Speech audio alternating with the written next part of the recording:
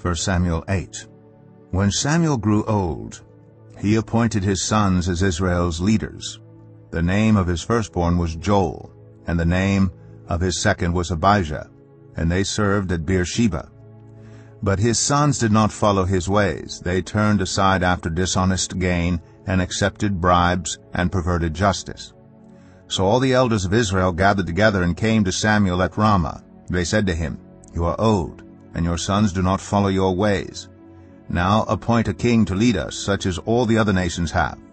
But when they said, "Give us a king to lead us," this displeased Samuel. So he prayed to the Lord, and the Lord told him, "Listen to all that the people are saying to you. It is not you they have rejected, but they have rejected me as their king. As they have done from the day I brought them up out of Egypt until this day, forsaking me and serving other gods, so they are doing to you. Now listen to them, but warn them solemnly, and let them know what the king who will reign over them will claim as his rights."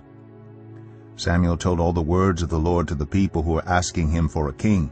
He said, "This is what the king who will reign over you will claim as his rights. He will take your sons and make them serve with his chariots and horses, and they will run in front of his chariots.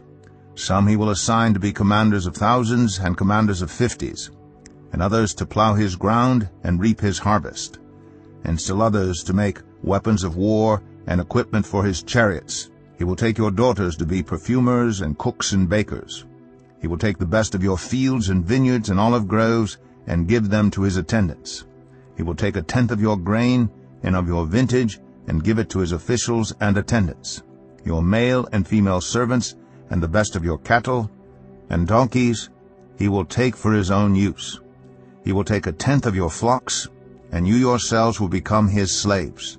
When that day comes, you will cry out for relief from the king you have chosen, but the Lord will not answer you in that day." But the people refused to listen to Samuel. "No," they said, "we want a king over us. Then we will be like all the other nations, with a king to lead us and to go out before us and fight our battles." When Samuel heard all that the people said, he repeated it before the Lord. The Lord answered, "Listen to them, and give them a king."